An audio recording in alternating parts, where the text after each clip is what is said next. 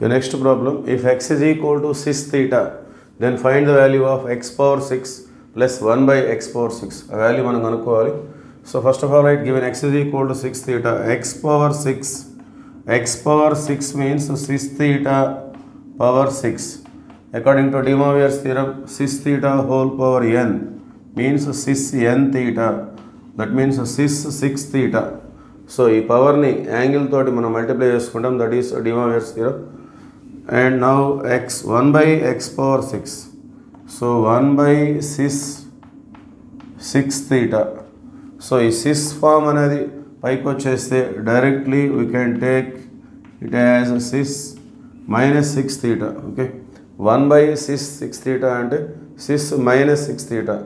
Angle కి minus represent చేయడమే. Okay, directly we can write this. Now x power 6 plus 1 by x power 6 is equal to x power 6 means 6 theta plus 1 by x power 6 means 6 minus 6 theta, and this can be written as 6 means cos plus I sin. So 6 theta and cos 6 theta plus I sin 6 theta, 6 minus 6 theta and cos 6 theta minus I sin 6 theta, minus I sin 6 theta.